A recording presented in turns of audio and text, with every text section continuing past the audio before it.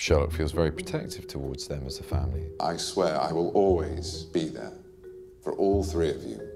I'm sorry, I mean two of you, or two of you, both of you in fact. I just miscounted. Yeah, they're very excited about it. They're in a good place. They're a loving married couple, and it's exciting, yeah. Yeah, I think the impending baby is something that they're both looking forward to a lot, including Sherlock, actually, despite what he says.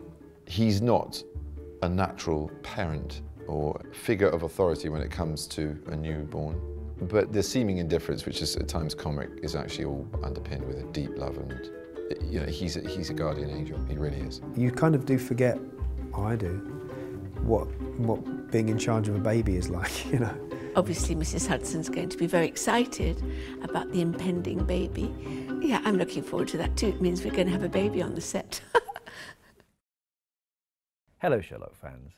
Please subscribe to the official YouTube channel for lots of great Sherlock videos.